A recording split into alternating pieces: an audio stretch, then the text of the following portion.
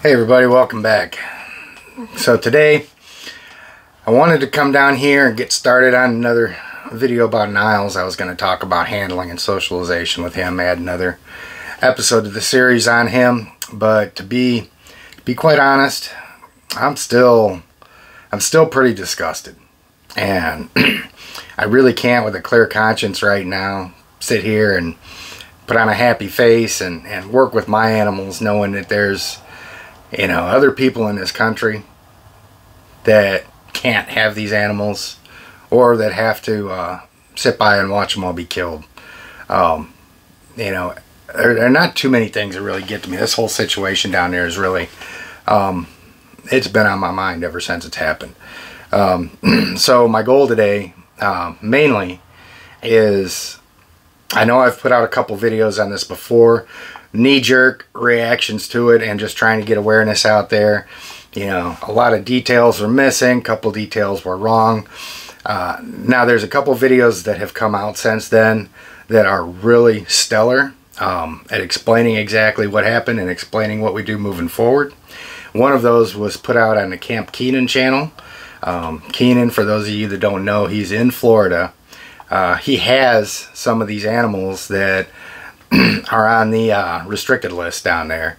He has went through with the FWC, gotten all the paperwork, gotten everything in order, and he does a really good job of explaining kind of what's going on down there, what FWC did wrong, and what we need to do moving forward. And another one is a channel called Tipping Scales. A fellow named John on there, I just run across his stuff not too long ago. Put out a really good video kind of talking about moving forward. He was a really well-spoken guy, and I was really impressed with that. So I'm going to link both of those videos in the end screen on this video. I'm also going to link them both. They're going to be the first two links in the description on this video. So I really encourage everybody, as soon as this video is over with, if you've got time, if not, make sure you do it later. Pull up this video, find the links, go on and listen to what Keenan has got to say about this. He's right there in the midst of everything in Florida, dealing with everything firsthand, and it's really important that we all understand what's going on down there from his perspective. And again, John with Tipping Scales does a really good job of addressing some things on there, and I really think everybody would benefit from watching that as well. So that's my main goal of this video. Now, my secondary goal, probably not going to be very pleasant for a lot of people. So feel free to just go ahead and shut it off if you don't want to hear it. The fact of the matter is this whole thing that happened down there with Florida FWC, we all own a part of that. This isn't something that just happened in a vacuum. This isn't something that blindsided us, that we didn't see coming. U.S. Ark Florida has been warning us for a number of years. U.S. Ark National the same. They've both been warning us. Something like this is coming down the pipe. And it did. And, when there's meetings going on in these states where they're trying to decide what the laws are going to be to regulate the animals that we get in such an uproar about them killing, and nobody shows up except for maybe a handful of people and a rep from U.S. Ark, a rep from U.S. Ark Florida or something, that doesn't bode well, which is part of the reason why I say we've got to own some of this. I've heard people say that there's, like 9 million reptile keepers or something like that. And I'm quite sure that number would expound exponentially if you go into exotic pets in general. Birds, fish, reptiles, exotic mammals, all of that stuff. I mean, there's millions and millions of people. And, what are there? U.S. Ark memberships in the tens of thousands? I mean, it's just a drop in the bucket. There's a small handful of people that care enough to get involved, that are carrying the rest of the exotic animal community on their backs. That's just like with any team. You don't want to be the anchor. You don't want to be the one that everybody has to drag behind in order to make progress. You know, you need to be right beside carrying your part of the load. You need to be right beside, you know, pulling your oar just as hard as everybody else is. And that's how we stay, you know, it's how we maintain our position. So one important point to make is, if you've got any kind of exotic pets, if you've seen the videos of what's going on down there, we've got two entities fighting for us. US Ark National, US Ark Florida. Okay, and you owe it to the community to get on, get a membership. It's not going to cost you anything, hardly at all. You know, even if you're doing just like a bronze membership with US Arks, what, $30 a year or something? It's not a big deal individually on you, but it is a big deal cumulatively when we're working to avoid things like what happened in Florida. And something else that I've heard a lot of lately, I go through all of the comments on these videos. I read every one of them. You know, there's support for this cause from all across the globe. New Zealand, Denmark, Holland, Mexico, Canada, the UK. There's, you know, probably another 10 more that I'm not thinking of right off of my head that I've heard from. People that aren't even in the United States that are getting on and they're signing up for US Ark and, you know, making their voices heard. So if somebody from overseas can do it, you damn sure can too. Now that kind of leads me into the point of I hear a lot of people complaining about, yeah, our government sucks, and, you know, the government doesn't care, and the government this and the government that. And in the same breath, you hear people talking about their First Amendment rights and their Second Amendment rights, and all of these things. Guys, the government is you. It's me. If the government's jacked up, the reason they're jacked up is because of us. Okay, you guys should have seen this in full display with this thing that's going on down in Florida right now. This happened. This motivated people to educate themselves on what was going on and to make their voices heard. We've shut down email servers. We've shut down voicemail servers. We shut down social media for a while. We've clogged everything up with so much correspondence that it's gotten global attention. It's hit major networks. You know, this wasn't the news stations that just heard about this somewhere and said, well, this is interesting. Let's go check this out and see what's going on. You know, they didn't do that of their own accord. It's because of you. It's because of everybody that sent letters, because of everybody that made phone calls. It's because of everybody that took an interest in educating themselves, becoming part of the democratic process, making their voices heard. That's how change gets affected. You know, this country is unique. Our government here in this country is unique in the world. And it's lasted for over 2 centuries. You know, democracies, the heart of any democracy is in an educated electorate. Now, you guys have seen over the last few years particularly when divisiveness and hate and prejudice and all that stuff starts to boil over, and we get half the population going to war with the other half of the population, and families get ripped apart over politics and everything else. So this doesn't make any difference whether you're right or left. Okay, what we deal with in those situations is we create a power vacuum. And this is something that happens overseas, where when a government goes away, the strongest hand comes in and takes over. And they take over in their own self-interest. And what's going on here in the States is we are too busy fighting with each other. And while we're fighting with each other, the strongest hand is coming in. They're continuing to manipulate everybody, what you think, what you watch.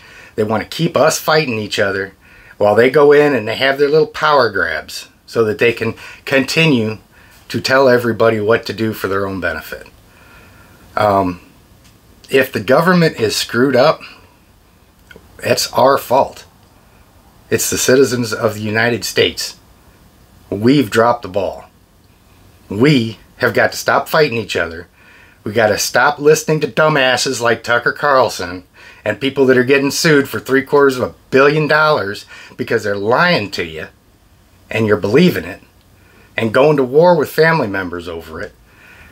It's ridiculous, guys. It's got to stop. This right here that's going on in Florida is demonstrative of what we can do, of what we can impact, and how we can protect ourselves if we throw our differences to the curb and we work together, we educate ourselves on what's going on, and we participate in the process.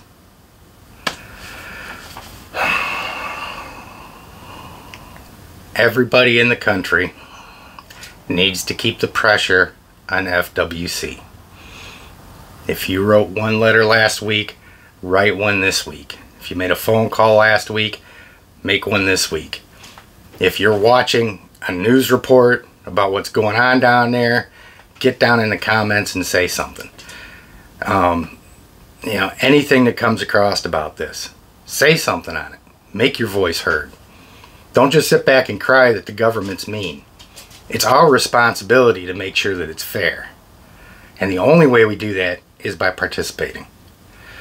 I cannot begin to express how important this is. And guys, with everything that's going on in Florida right now, if we make an impact there, and we make changes there, and there's ramifications for things that have happened there, how many people are going to want to follow suit if they see this and they know that if they try doing the same thing that they did there, they're going to get the wrath of the entire community coming down on them. They don't want to deal with that. We need to let them know that these things are unacceptable and they're not going to fly. Now that brings me to another point.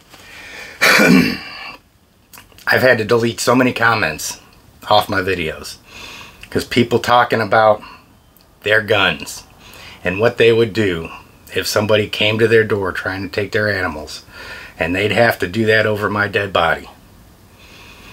That's stupid. Okay? You're talking to a combat vet here. Okay, so to believe me, I'm not a pacifist. I understand anger and I understand retribution and I understand wanting to stand my ground. I also understand that all violence is a failure of intellect. It's a failure to communicate. When you're not smart enough to figure out another way to manage something, the end result of that always falls back into violence. That's not saying that everybody that is violent is stupid or they don't have the intellect to avoid it. Sometimes people have to train every single day to be really good at violence. And because there's people that are going to resort to it. And that's another thing to keep in mind, folks. You know, if you're talking about defending your animals in that way, instead of the intelligent way, instead of the right way, just understand that there's a lot of people with badges that train every single day, and when they're not training, they're just sitting back wishing somebody would. The whole time I was in the military, I was one of those people. I trained and trained and trained. And when I wasn't training, I was out thinking about worst case scenario everywhere I went. And one recurring theme in my mind is, I wish somebody would. I'm training for a reason. So you guys really need to think hard about things like that before you start making threats to somebody, because not only does it make us look bad, I don't care how good you think you are, guys, that's a no-win scenario. That's just the facts. It's not a matter of how tough you are or are not. Of how well armed you are or are not. Don't do it. Don't put that stuff out there. Like I said, we've got to own some of this. And we've got to make changes to how we do things, what we've been doing, if we want to make things better. So we've got people that are in our corner fighting for us. We've got people on the front lines fighting for us, in front of state senates, in front of Congress. And you're blowing more money every day on your coffee with 15-word names than you're willing to chip in to fight this stuff. You know, if you're not going to be in the fight, I mean, how much right do you have to complain if we lose?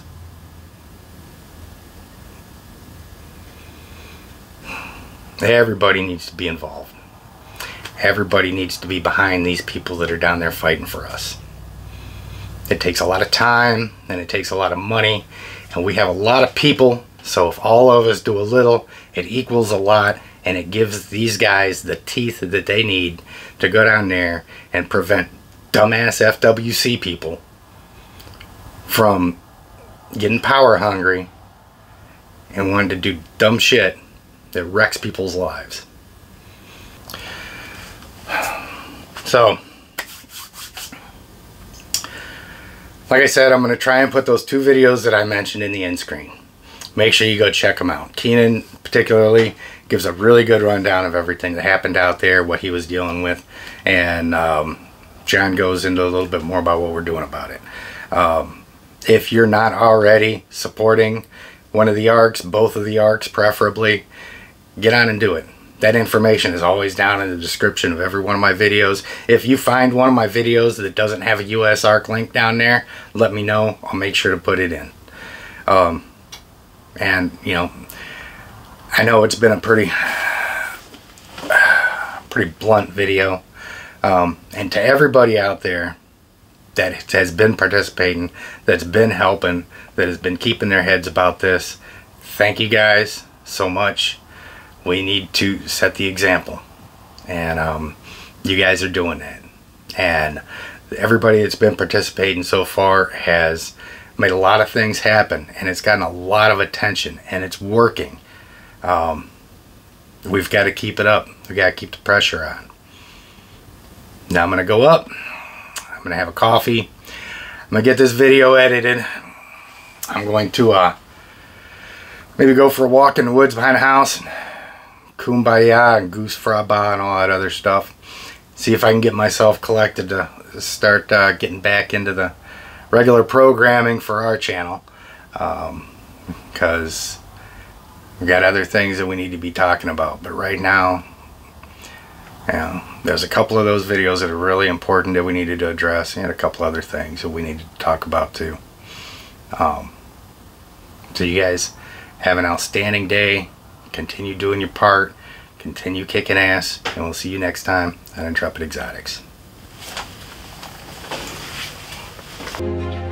Whether you're a lifelong keeper or just getting started, help us encourage responsible keeping, conservation, and public education in the interest of keeping our reptiles safe and healthy as we protect them for future generations. You're invited to spend time with us as we experience these awesome animals together on Intrepid Exotics.